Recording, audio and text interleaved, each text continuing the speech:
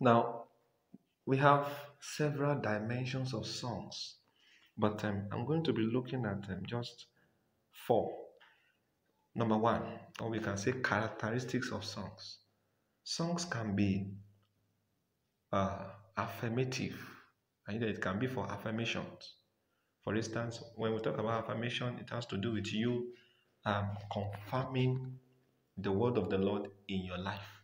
For instance, out of my belly shall flow rivers, rivers of living waters.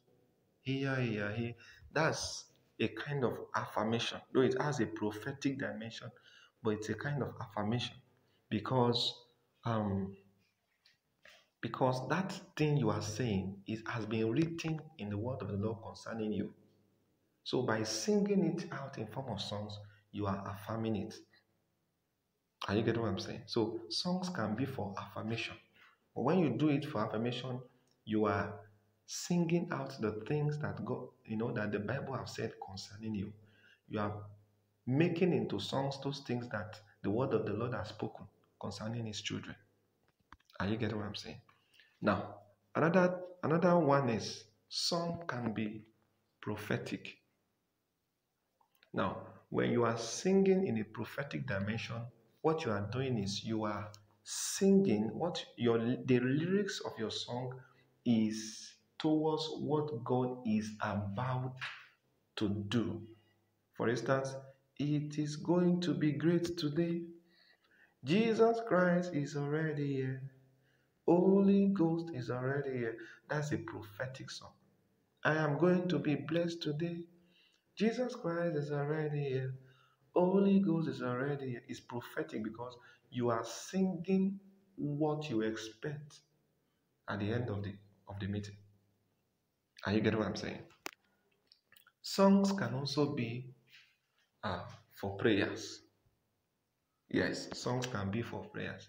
In that case, you are saying what you desire from the Lord. You are singing what you want the Lord to do for you.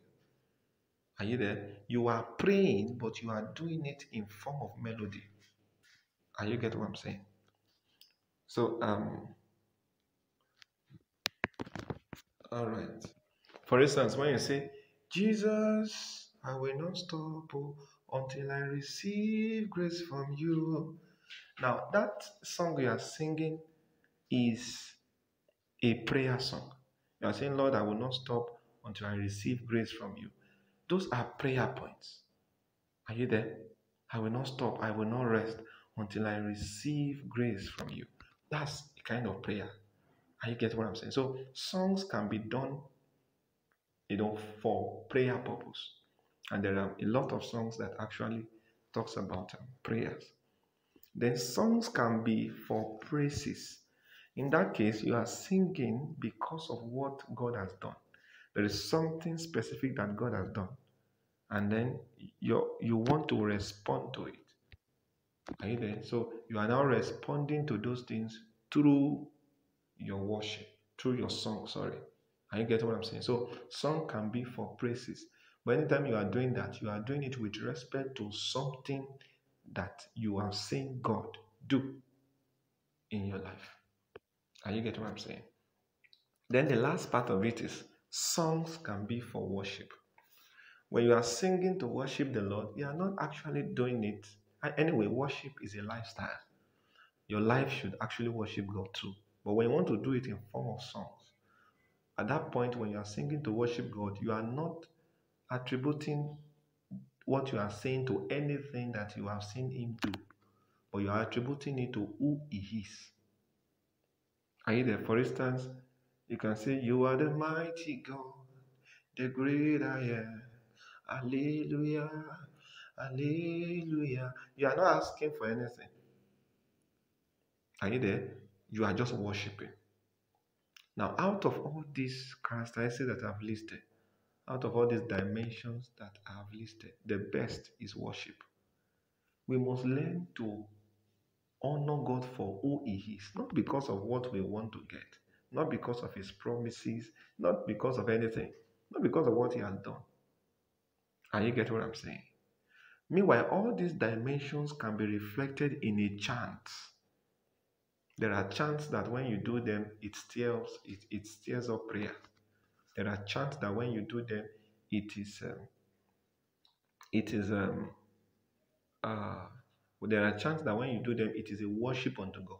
But most people now, most chants they do is just to stir up prayers. No, let's also chant to worship the Lord. Are you getting what I'm saying? Let's chant to worship the Lord. What we are expected to do more is worship. You see, all these song dimensions have a certain uh, they have a certain atmosphere they create around you. But the one that creates the strongest atmosphere is worship. Are you getting what I'm saying? Is worship.